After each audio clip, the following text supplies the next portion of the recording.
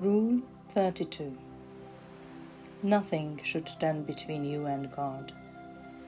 No imams, priests, rabbis, or any other custodians of moral or religious leadership. Not spiritual masters, and not even your faith.